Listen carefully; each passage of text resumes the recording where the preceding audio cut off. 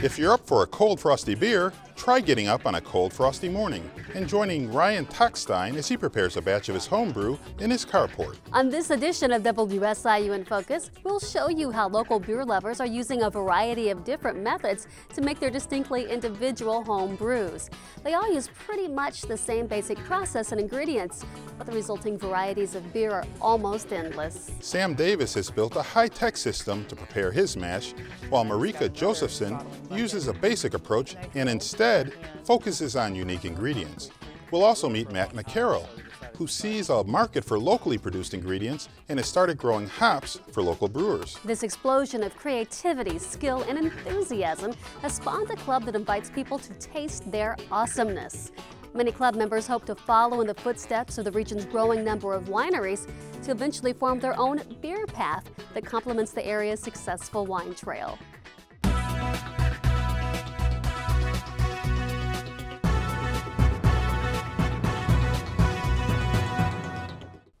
To appreciate beer, it helps to learn how it's made. The slightest variances in the process and ingredients can yield a totally different product. Our local home brewers are happy to introduce you to beer making and show you how this homegrown approach may lead to the next big thing for both the brewers and for our region's tourism economy. It's mid-February and Ryan Tockstein is getting ready to brew a batch of beer. This is something he does every couple of weeks throughout the year because he's developed a passion for better beer. I went to college in Edwardsville and worked at a grocery store there and discovered that there was beer that was enjoyable. Then I realized that it was actually legal to brew your own beer. I'm going to be brewing a Northern English ale today. This process will take maybe 5 to 6 hours, so we're getting started early. I graduated and moved down here to Benton, Illinois. And what I'm doing now is I want to heat up my water to about 165 degrees to get ready for the mash. I didn't know anybody that brewed down here. I didn't know anybody that really enjoyed craft beer like I do. So it really felt like I was, alone in my mission of spreading the word about good craft beer and home brewing. But Ryan Tockstein was not alone. There were others here just like him, and they all had similar stories. I started home brewing when I moved to Carbondale. I'd been living in New York, where I'd been for about 5 years. I'd been drinking a lot of beer in New York, and I wanted to drink a lot of the different styles that I'd been drinking there. So I started brewing beer just so that I could drink the styles that I was drinking when I was able to have access to all the beer in the world. And then I happened upon Kindling in Carterville, Illinois. This is one of the haunts of Sean Connolly, a local beer expert known as the Beer Philosopher. The Beer Philosopher blog is what eventually parlayed into my writing for Beer Connoisseur magazine, where the Beer Connoisseur comes from. That's actually a national magazine based out of Atlanta, Georgia, and I'm their style writer. Beer is every bit as complex as wine, and there are, myriad beer styles.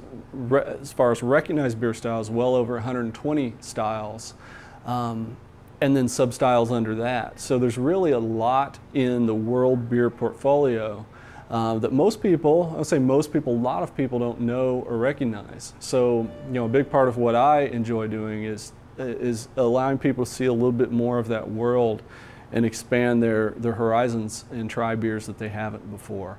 I'm so glad that Sean can represent our area. He's done so much to promote better beer, craft beer in this area. Connolly holds weekly tasting events, and these attract local brewers. But what it proved to be was an opportunity for people who were brewing their own beer locally to bring their beer in and let other beer drinkers try their beer. It seems as the time went, I started to meet more and more home brewers and thought it would be a great idea if we had a club of our own where we could network and learn from each other and enjoy brewing a little bit more, because it's always more fun to brew with somebody. I got into the state yesterday at about 4:30 from California. We drove direct from Southern California, And I found out about this meeting by way of my father-in-law, who has been here since the first meeting, this being the third one.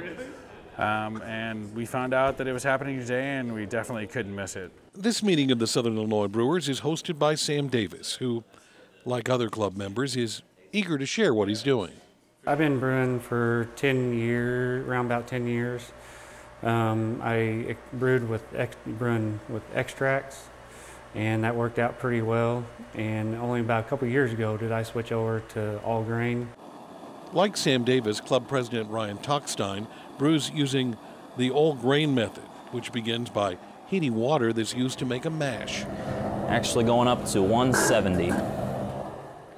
A mash is sort of like a tea made from barley malts. The all grain approach gives him control over one of the key components that determine the style and flavor of his brew, the mixture of grains. We have crushed grain, so we have 9 pounds of the base malt. That is American Pale Ale. That is the very light colored barley here. So I'll use all of this grain. I calculated this recipe to where I would yield about 5 gallons of beer at a specific alcohol percentage. So I've got 9 pounds of pale ale malt and a ½ pound of Crystal 60 and a ¼ pound of chocolate and a ½ pound of Victory malt. So in all, I've got 10¼ pounds of malt. These kernels of barley have been malted. This means they've been allowed to begin to germinate, and then they're dried. The specialty malts are usually roasted in a kiln. And whenever you kiln them, you caramelize some of those sugars. They will give your beer a sweeter flavor, and they will also contribute a bit of head retention to your beer as well. And the kiln malts also give color to your beer. Heating the water to the optimal temperature for steeping out starches and flavors is a critical part of the brewing process. The water is slightly high. It's about 172 degrees, but that's okay. 2 degrees is okay with me. So what I will do is I'll pour my 172 degree water into my mash tun and let it heat up the mash tun a little bit. That way the temperature of the water inside will decrease slightly. So this is what I call my mash tun, and you can see it's just a 5-gallon beverage cooler that I've retrofitted with a ball valve, and I've also bought what you'd call a false bottom, which I can remove and show you what it is.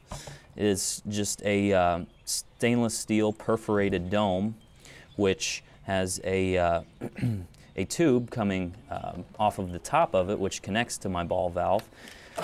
This is what the grain rests on top of. There is a lot of variance in the kind of tunes that people use and how elaborately they are constructed. I am not an engineer, and I've been living on a student budget for the last 7 years. So I tried to do the cheapest thing I possibly could that required next to no skill whatsoever. So I got 2 bottling buckets. This is what you use to bottle. You just put the beer in here and it'll come out the spigot. In order to make my mash tun, I just got another bottling bucket, and I drilled by hand, I don't know, probably 300 holes in here.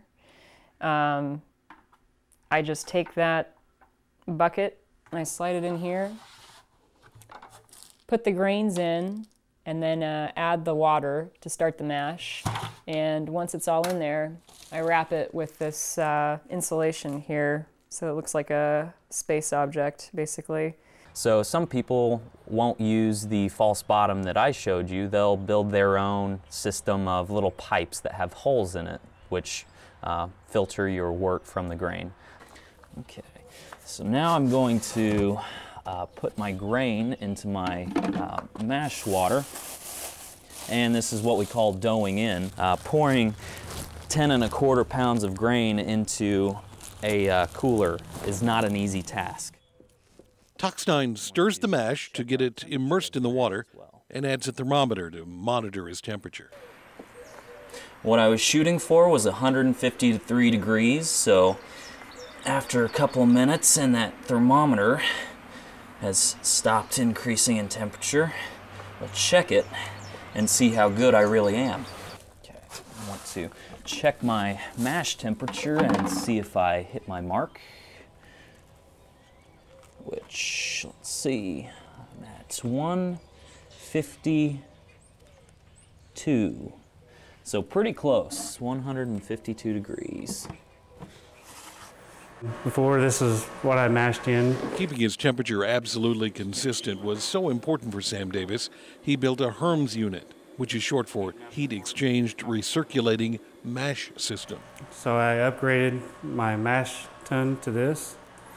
My mash, my grain, my water is all in here. Right now we're doing a 10-gallon batch with 8.3 gallons of water and around about 25 pounds of grain. Inside here I've got a false bottom which keeps my grain from going through my system.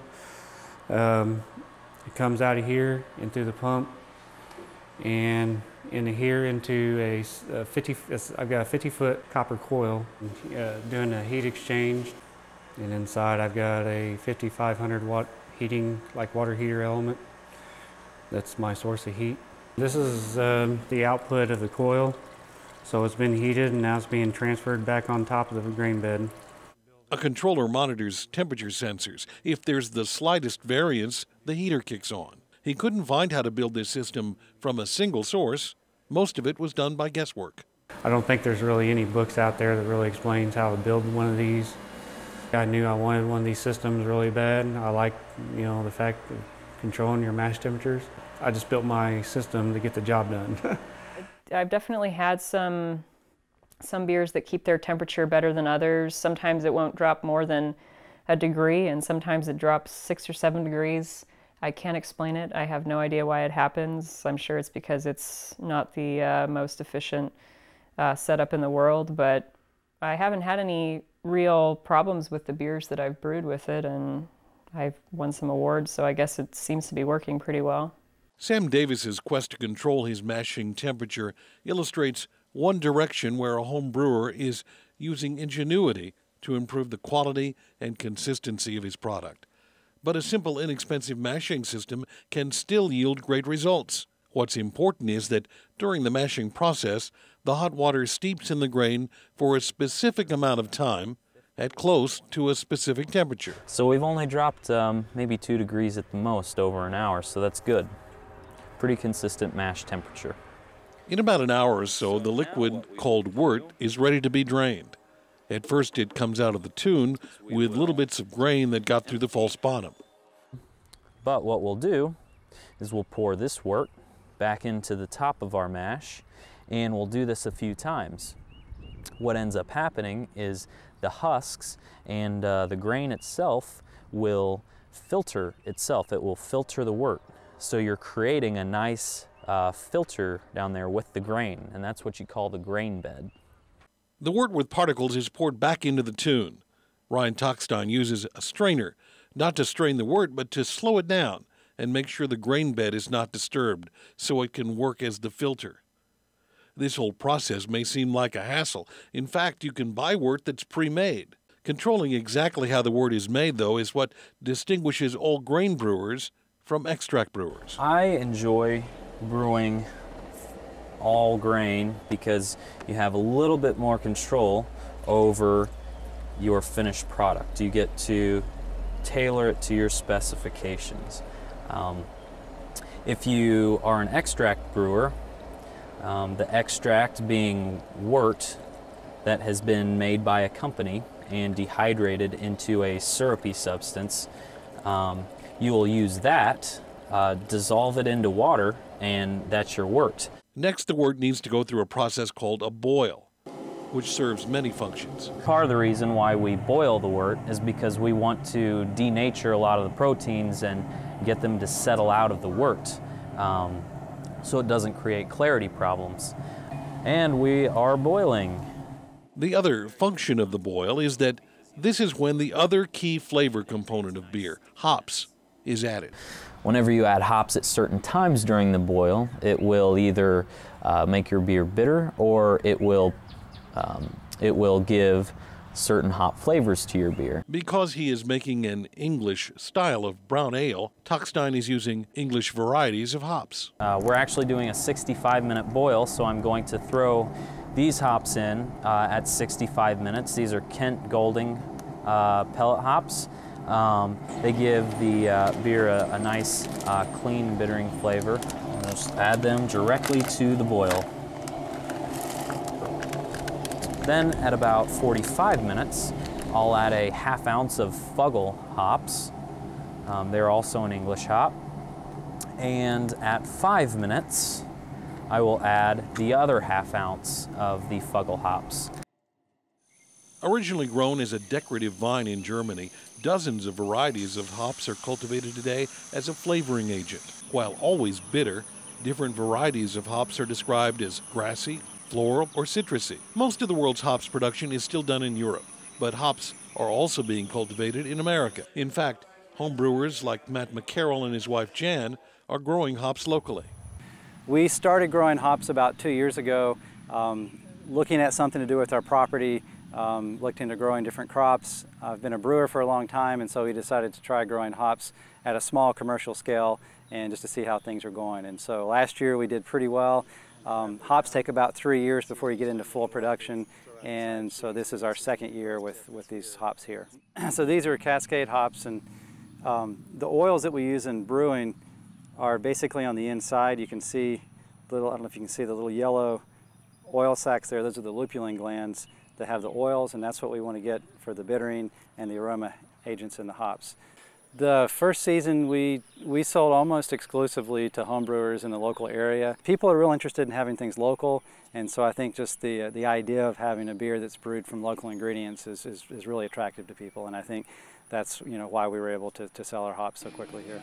Matt McCarroll sells his hops at events such as the Big Muddy Beer Festival, and also sells hops and beer-making supplies at his home. Here, Marika Josephson is using some local hops she got from Windy Hill Farm. She really appreciates being able to use a locally grown product. I bought Mountain Jen's hops and put it in my beer. It's as good as anything else that you can get anywhere else.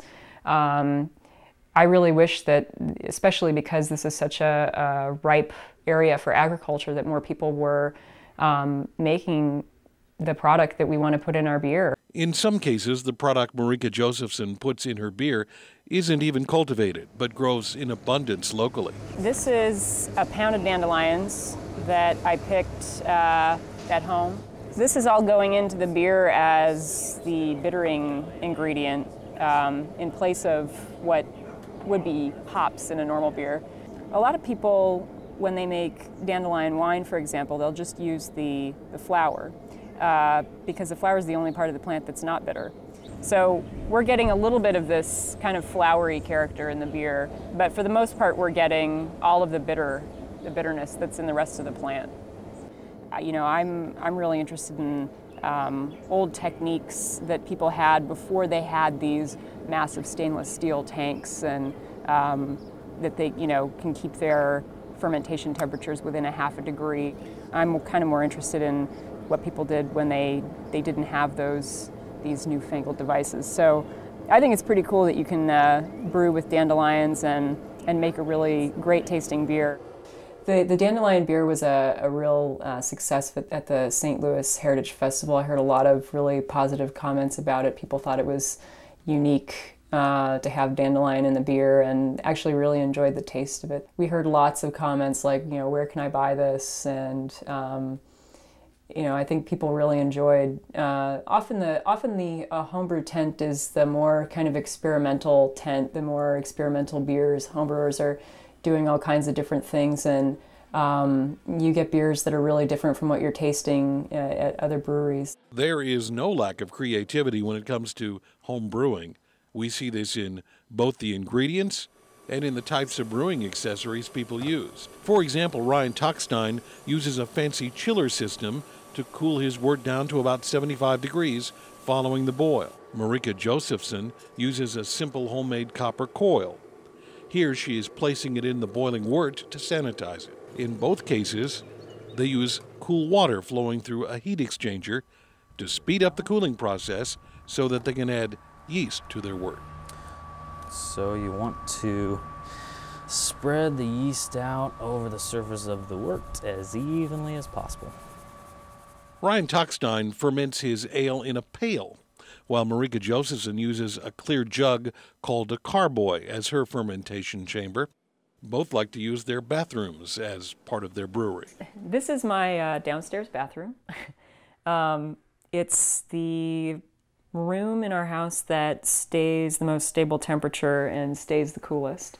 It's about 64 in here. It's been fermenting for about 2 days, and it's in the high krausen stage, so the yeast are multiplying and they're starting to eat the sugars.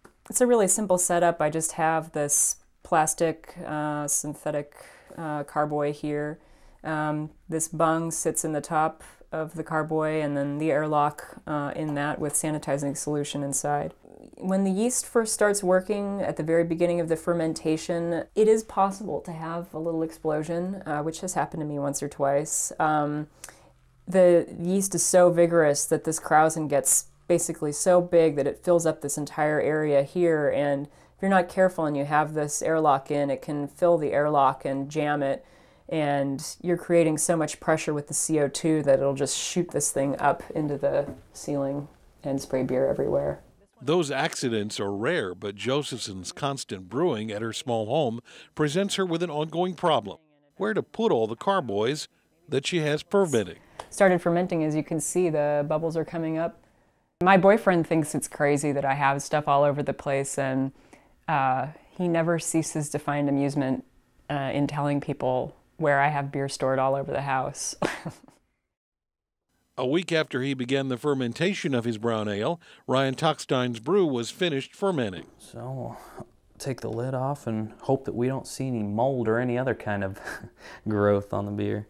We're going to use our hydrometer to take a gravity reading, and this will tell us two things. It will tell us if our beer is done fermenting, and it will also tell us roughly how much alcohol is in the beer. We started out at a 1.052 specific gravity reading, and now we're at about a 1.01.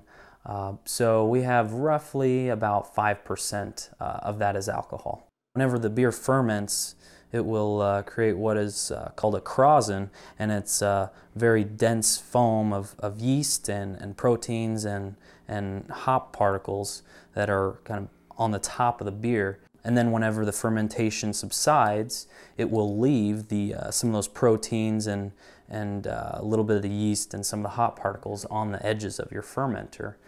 And that's good. It sticks to the sides of the fermenter, because if you knock that stuff back in or leave it in the beer, then it can create harsh flavors. The yeast will drop out of the beer, so you can see how clear the beer is already. And this is just 1 week after pitching the yeast, so it does its job very quickly. Ryan Tockstein uses a siphon to avoid the particles on the side of the pail or picking up the spent yeast from the bottom. He drains his ale directly into a keg.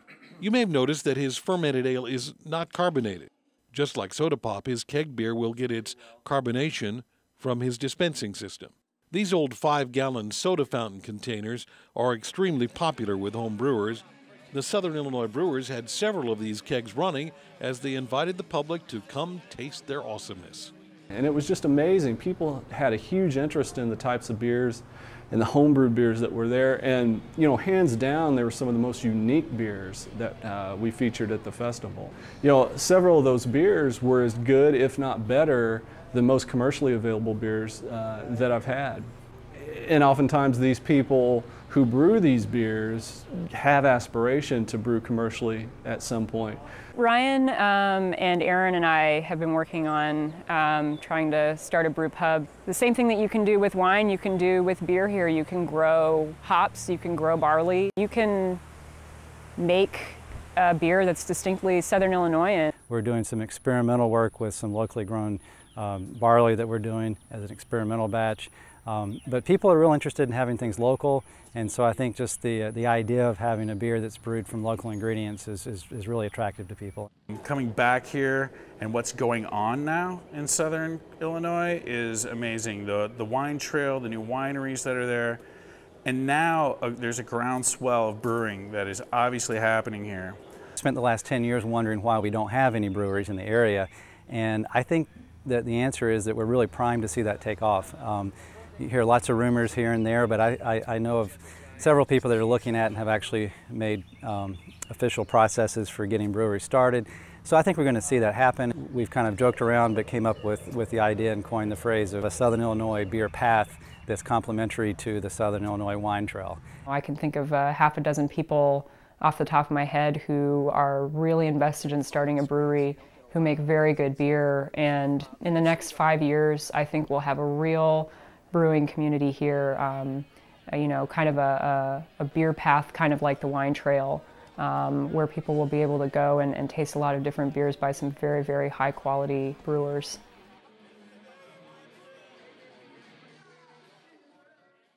Now, we couldn't fit in every last detail in our story, like how bottled beer gets its carbonation, but that kind of information is readily available in books and on the internet. You might say we just wanted to whet your appetite, so to speak. And to let you know that some of your neighbors could be brewing up the area's newest industry. So join us next week as we serve up another round of local flavor here on WSIU InFocus.